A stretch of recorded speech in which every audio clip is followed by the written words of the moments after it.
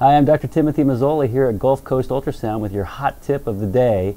We are looking at the coracohumeral ligament and the rotator interval of the shoulder. Okay, so here we are scanning the rotator interval of Casey's right shoulder. And what I'm looking at first is the proximal biceps tendon. And the important structures here to note are that once you have the biceps in good view, try and pull out the subscapularis tendon, which is going to be just medial to the biceps, and then the supraspinatus, which is just lateral. And that's where it's the rotator interval, the interval between the two rotator cuff tendons, supraspinatus laterally and subscap medially.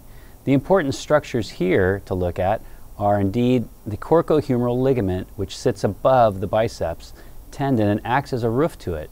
And it has two components. So coming out laterally in this dark area here, and above the bicep is the lateral coracohumeral ligament, and it extends distally down to the intertubercular groove and then inserts onto the greater tuberosity. Scanning back proximally, lateral coracohumeral ligament. On the other side of the biceps, you have the medial coracohumeral ligament, and this acts as almost like a sling around the biceps.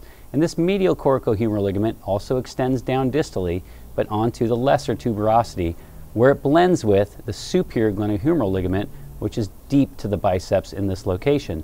The two ligaments, the superior glenohumeral ligament and the medial coracohumeral ligament, blend together with the superficial fascia of the subscap tendon, which is over here.